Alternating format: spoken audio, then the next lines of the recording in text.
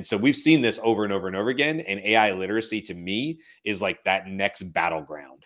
It's that next area where all the major players want to be the solution for education so that they can then have a way to bring in all their other products. And if that means for Google, either deeply discounting or giving away their best model, Gemini 2.5 Pro, as well as their best video model, VO3, as well as Notebook LM, which is free for everybody, but the students get additional access to it, and they can get that into all the classrooms.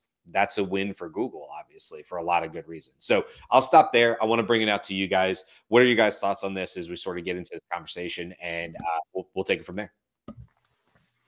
So there's this enormous tension between the need to expose students, even in primary school, to AI literacy, which has to include, critical thinking about what AI can and cannot do.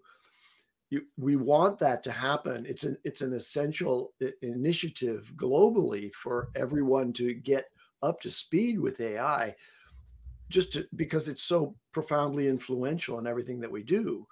It has so many possible negative outcomes as well. So understanding all of that's really important. At the same time, education is also possessed of this knee-jerk response, which is you cannot use AI.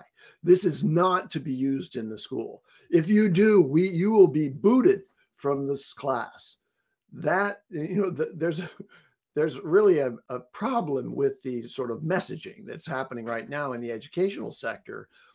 And how do we overcome that prohibition on the use of AI out of a concern about plagiarism and, lack of sort of provenance identification, like meaning, did you write this or did AI write this for you?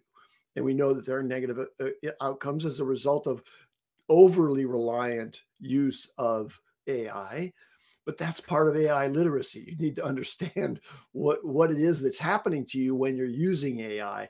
So I wanted to just point out that the World Economic Forum has an entire initiative around AI literacy. They call it AI Lit.